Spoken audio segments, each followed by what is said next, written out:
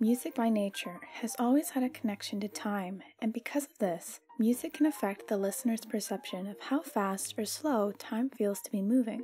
Identified as cinematic rhythm in film, Jean Michu describes it as a dialect of time which has the innate ability to distort the perceived flow of time within the cinematic experience. Video games use a type of cinematic rhythm, but because the player is in control, its influence actively affects the player's pace rather than create a passive experience. Andreas Rauscher describes this phenomena as adaptive Mickey Mousing. The term Mickey Mousing was inspired by the iconic Disney character Mickey Mouse because of how he and other characters in the classic Mickey Mouse animations would move in synchronization with the music. In a video game, the player has control of the character, so this synchronization with the music is not predetermined in the same way that it is in animation. However, the player can be influenced by music that causes them to estimate that a time period is shorter or longer than it really is. When a time period is estimated to be longer, the listener is experiencing an augmentation of time perception where time seems to be moving at a slower pace. When a time period is estimated to be shorter, the listener is experiencing a compression of time perception where time seems to be moving at a faster pace. The player then matches their pace to the pace of the music because it's what communicates the flow of time within a game.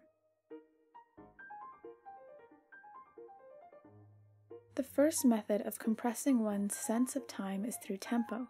A faster tempo compresses the perceived flow of time, which conveys a sense of haste and agitation that causes a player to increase their pace. A classic example of this are the drowning tracks from the Sonic the Hedgehog games, where the music steadily speeds up to signify that the player will soon drown.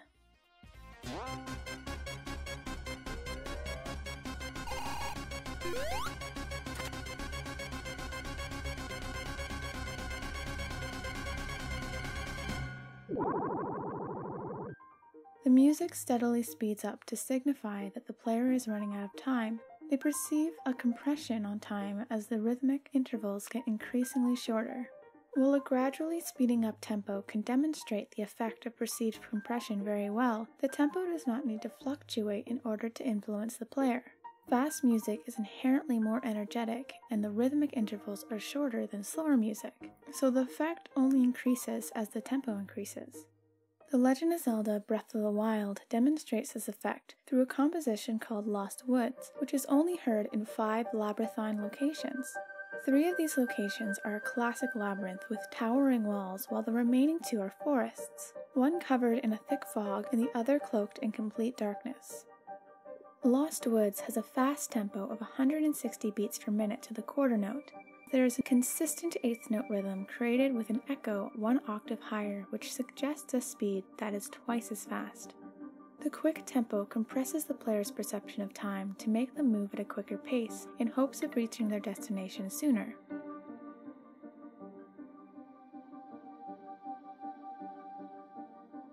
The speed of the music is not the only thing that dictates how fast the player perceives time. The complexity and the tonality of the piece itself can have an effect on time perception as well. In a study conducted by James J. Kalaris, Vyajkumar Krishnan, and Steve Oakes, subjects had to estimate how long a musical track lasted. They found that people, on average, overestimated the length of less complex music compared to the more complex variation of the same music. This can be interpreted as the subjects experiencing an augmentation of time while listening to simple music and a compression of time while listening to complex music. The researchers concluded that high complexity in music, especially in the melody rather than accompaniment, distracts from a player's cognitive timers and inhibits their ability to store and recall information because it takes up more cognitive resources. Lost Woods appears to have very little complexity because it consists of just 4 notes arranged in a short motif that is modified into different variations and smaller fragmentations. However, the piece creates an illusion of complexity by avoiding any sort of consistent pattern. Music is commonly written to adhere to certain beat hierarchies within a given time signature. In Western art music and popular music, the first beat of the bar is inherently the strongest, but there can be multiple strong beats depending on the meter.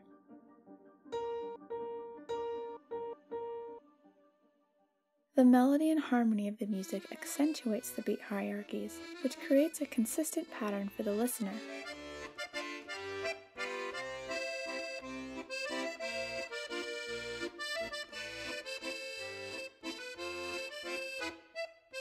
Lost Woods, however, deliberately avoids creating a consistent pattern.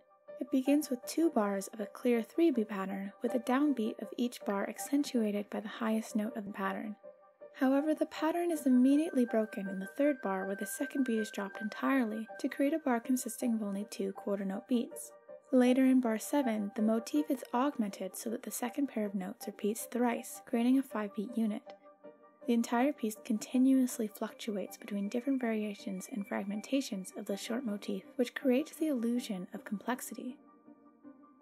Lost Woods doesn't have a prominent melody either, only the occasional long-held note and percussive noises.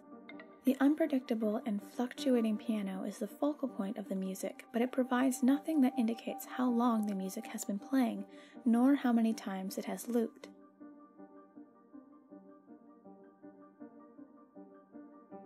Another study by James Calaris and Robert Kent examined the effect of tonality on a subject's perception of time using 3 different tonal variations of the same piece, one in a major key, one in a minor key, and the last atonal. Tonal music, such as major and minor keys, use dissonances and consonances within harmonies to progress through the music. Phrases often begin with stable, consonant harmonies, then progress through harmonies with more dissonances to create tension that resolves back to stable harmonies. These progressions have a clear beginning, middle, and end that sounds satisfying to the listener. Atonal music, on the other hand, avoids establishing a key and uses dissonances throughout, which avoids harmonic progressions that establish a key through the resolution of dissonances and consonances. The study found that major tonalities produced estimations of the time listening to be much longer than the actual length of music, and atonality produced the shortest estimations. Similar to the research on music complexity, atonal music takes up more cognitive resources because there is no tonal center for the listener to latch onto. The music itself is disorientating.